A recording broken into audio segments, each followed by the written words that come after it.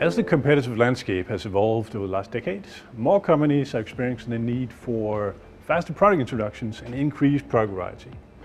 This imposes new requirements on manufacturing systems to be able to adapt more quickly than just a decade ago. In this context, applying a traditional development approach would typically result in low utilization of manufacturing systems, delayed product introductions, and various other issues that typically come with high complexity products and manufacturing systems.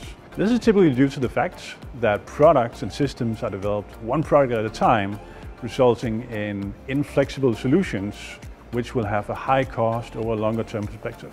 These challenges are addressed by a reconfigurable manufacturing system, which is designed at the outset for change to provide exactly the capacity and functionality needed exactly when needed. The reconfigurability of a manufacturing system is achieved by a modular system architecture and well-defined interfaces to provide dynamic conversion of capacity and functionality. Experience from different cases shows great potential in reconfigurable manufacturing systems. For instance, reduced changeover times, increased capacity utilization, and quicker product introductions. Our project Recon is funded by the Danish Industry Foundation. If you want to know more or if you want to join the project, go to our website.